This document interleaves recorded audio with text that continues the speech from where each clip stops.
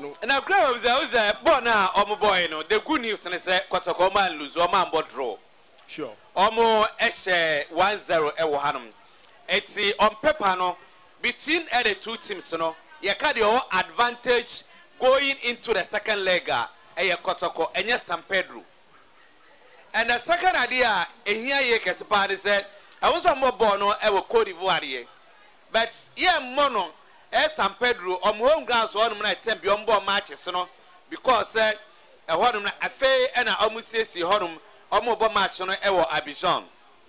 Abidjan quite different from South Ball match our North Africa. Say be any part of North Africa, say Tunisia, say Jesus, say Rades, and I say baby are all born because conditions are weather conditions are what any Cote d'Ivoire almost the same. Match no yan kwa bona anajubi no akasa ko players no used to playing under air flat airlines. Minisi abeba ni said your boy matches Abraham EI. Sorry Kotoko oko Cote d'Ivoire ebia ene enim. Ebia bia etwam no yaka Africa han ma bia Kotoko etukwan pa na omunya air support kesipa na emu ba ko so omko Cote d'Ivoire and Abidjan to be precise because Ghana for be and when it's time beyond Bacon Biano, Omina air support a worm. Into one real crampon a bono, Omo bo away dear. Now so about that dear, Omo me about a neutral ground way and a Omo ebo. And no idea, a ma when ya a hobisa to come to some no maya. So Ometsimi are qualified. A Mary refuses that conditions are under which are both teams in a ball match, no. Ghana Hanum no na nya dia favorable. We a toy over the day one now on board first for 5 minutes before suspending match no na ade chi to aso a pitch no cramp no na nya good for both teams and nya de say na favor one side no ma an sada an kwe amfa ma omumie no nyina megitum say coach no obedru obesom as coach Edma Kotoko no ne decisions bi o hodoma. And so any more especially in their match against Etoile de Sahel, the second leg encounter across Tunisia. Going into the game, you are kicking you will be a caution or an approach not equal into that game.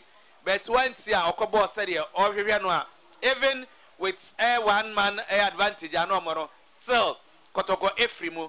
It is Obika so need or a coach sometimes. Ultimately, any nipan any chinwa baby because coach never no or nya bibi aye strong kubia e betu ama wanya agidie e wo ye coach no e wo horom but me feel say Kotoko problems no it goes beyond just the coach.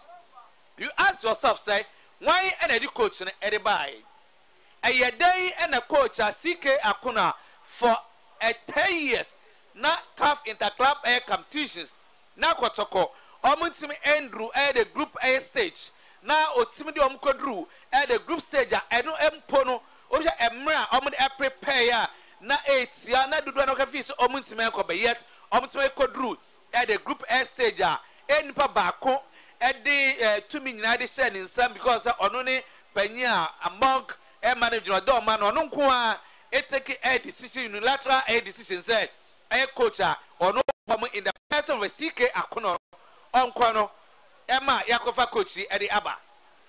Between the coach and then tiny take his decision. If there's anybody should be blame as a blamer, I think that blame the Cassia Crambo as a team at the comma Dr. Kwame Chena or take a decision that almost as stick a Konomakofa coach way Eduna Abba. And no any Abba bedroom at this stage. Boa Kotoko ball last season in CAF Confederation Cup. Yeah, I'm going to a group stage. Though in the group stage, no money are convincing. But if they had maintained a coach CK Akuno and now build a team no home, and a few additions be a piece of Pimpana Kenya, so Omatia Pimu, our Confederation Cup Pimu, Ebiana come down over the CAF, Champions League room, our home. But somebody's decision. Yeah, or take it and across 8 no. I'm even with 2 goal advantage and with a man advantage our second leg no Kotoko Eddie Frimu in the Champions League Confederations Cup we answer coach and Sakacho say enye level that the CAF Champions League but level any Confederations Cup in any and no above first leg asha 1-0 me dear Brenya na me person be pay me abu aten I take a decision I'm waiting because you can say no there's that possibility this football kodo betimi akọ Abidjan obetimi akọ draw obetimi akọ say so am qualify no betimi kopia in the group stage no am ko manima then ede no beka say so never achia enya mu yamani muwie but coach yai any Kotoko team yai na 2-goal lead against a 2 come on to can I mean they go see 3 a film from the Champions League and mama kunya mama book of this playoff yeah and na make say and no decision ba kwa ye ni answer but coach me yet so see e je kwere level in Champions League the ever say your level but when you no aja to me say where are your level so at your level no the expectation there so team kwan another thing and no enam say Ghana for bebre na adwe enko so amanfo eka San Pedro mi angase me Prince akabi wo hanum ebi and that's a mistake kasia pa Ghana for dodo and Central for supporters konosi asini bi eye omo boss asake I don't think say enke bia enke Ghana for ebe say I this complaint say Africa sports ebi anka omo enkasa say ba manfo area free say eni ya me no kasa okopia mu e wo Cote d'Ivoire honoma between ASEC and Africa Sports and those clubs, no, San Pedro no form won't edit. In fact, Oblique Ombo we season ya a San Pedro Eddie second, ASEC Eddie third, Africa Sports na Ghana for do na any moment Eddie sixth. Omo FA Cup omo boy San Pedro no energy and do ababedru hanum. So ebia omo no enankrofo ehuye.